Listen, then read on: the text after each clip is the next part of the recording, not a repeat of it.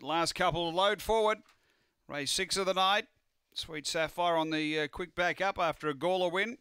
The light on. We're ready to race. $1.60 for Valdos. Ready. And racing and showing speed. Valdos is going to drive and look for the front. The inside, Maz's Princess, but Valdos superior speed and burns away over Maz's Princess. And then came Hot Fernando. Next, Sweet Sapphire, McLaren Mystique and Miss Wormwood, but up to the turn.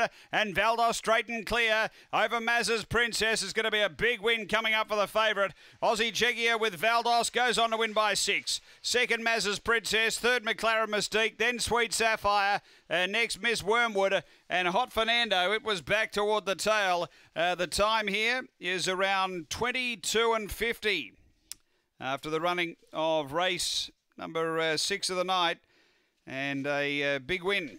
Getting the prize here, number 4, Valdos, has been too strong and gives Aussie Chegia a double after